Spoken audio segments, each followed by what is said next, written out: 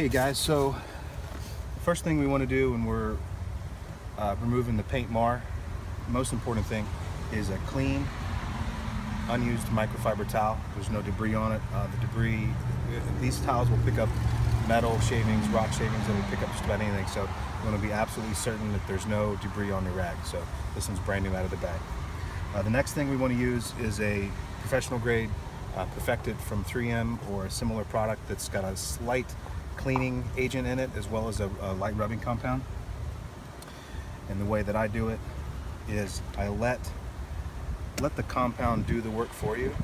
You don't want to drive the rag into the panel so that it scratches the clear coat. Just let the chemicals that's in the compound do all the work for you. So here's the paint mar, and here we go.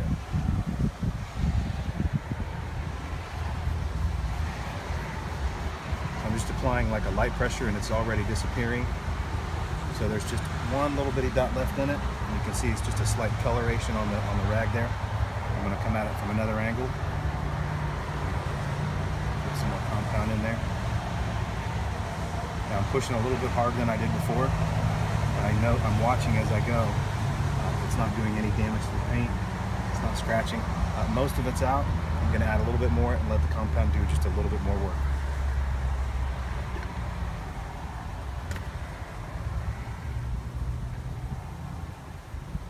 I'm going a little bit faster to create a little bit of heat.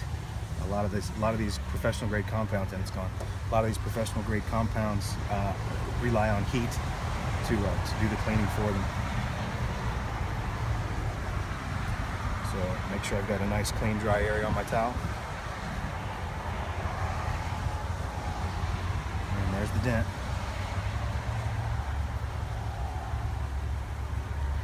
And that's how you take out a little bit of paint mark.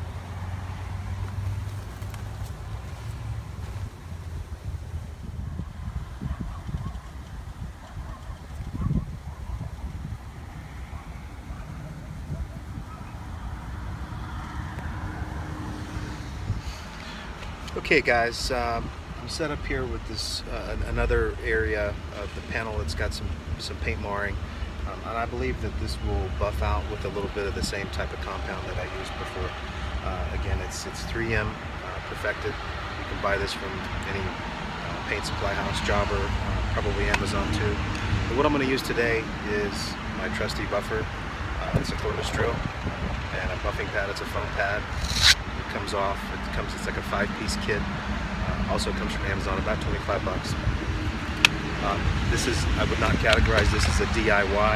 This is an illustrative video as to how I do it. If you're going to try something like this, do it at your own risk.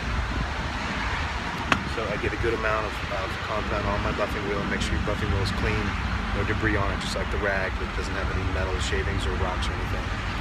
And you just go in here and just let the compound do the work, adding a little bit of heat.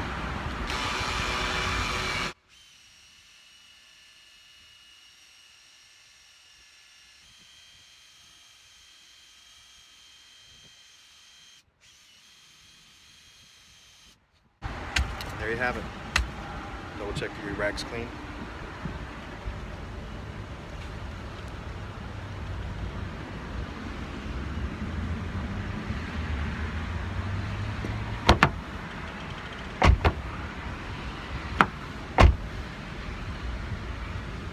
A little bit remains right there. I don't even know if the camera will pick it up or not. So we're going to add a little bit more, and we're going to get it really good and hot.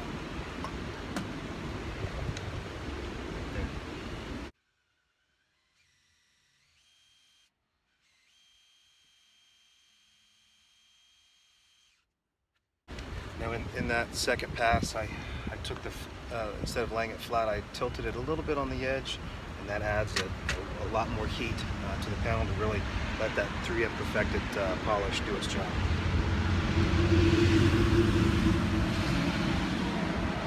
There we go, it's gone.